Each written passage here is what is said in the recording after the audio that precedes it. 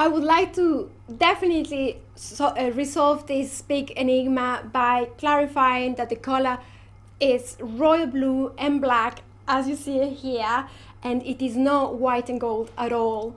But we are happy to put into production the white and gold if the demand comes along. The entire building, really, who has access to a computer, went to see what was happening, and the debate started because the person next to you will say, well, I see white, and I said, well, no, it's royal blue. And then we got distracted with the press. We went back because we've been showing everyone, look at it, look at it.